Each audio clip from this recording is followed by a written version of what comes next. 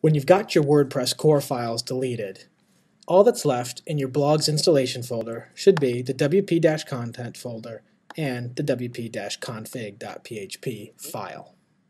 Once that's true, go ahead and download the latest version of WordPress from wordpress.org/download.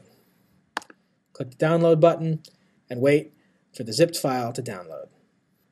When it's done, you should have a zipped folder that you can unzip, and inside are all the new WordPress core files.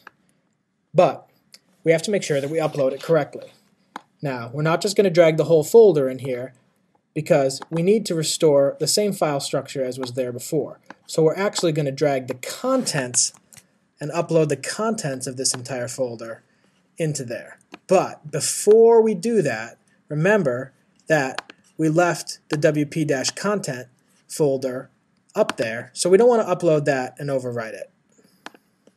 To prevent overwriting it, I like to just delete that folder entirely so that I'm totally safe and I know that I won't overwrite my files. Once I've done that, then just select all the files and upload them into your blog's installation folder.